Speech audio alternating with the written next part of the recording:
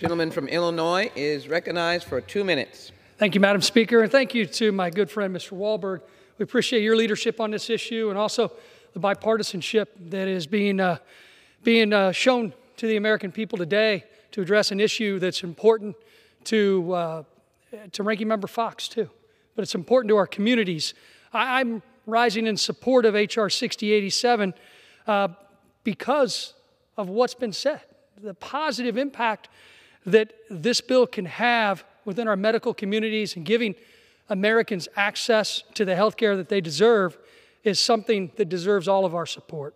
This bill would include physicians, assistants, and nurse practitioners in the federal workers' compensation program and put them in line with the state scope of practice. It's also going to improve access to care for injured federal workers and postal employees, especially those in the areas that I serve, in rural and underserved areas like in central and southwestern Illinois.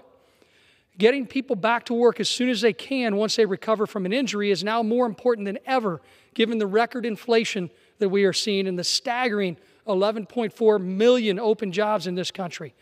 Again, this is a common sense piece of legislation. I'm glad to support the work of my friend, Congressman Tim Wahlberg, on this bill, and I want to work with you to ensure that injured federal employees return to the workforce quickly. I encourage all of my colleagues to vote yes on this important bill. Thank you, Madam Speaker. I yield back the balance of my time.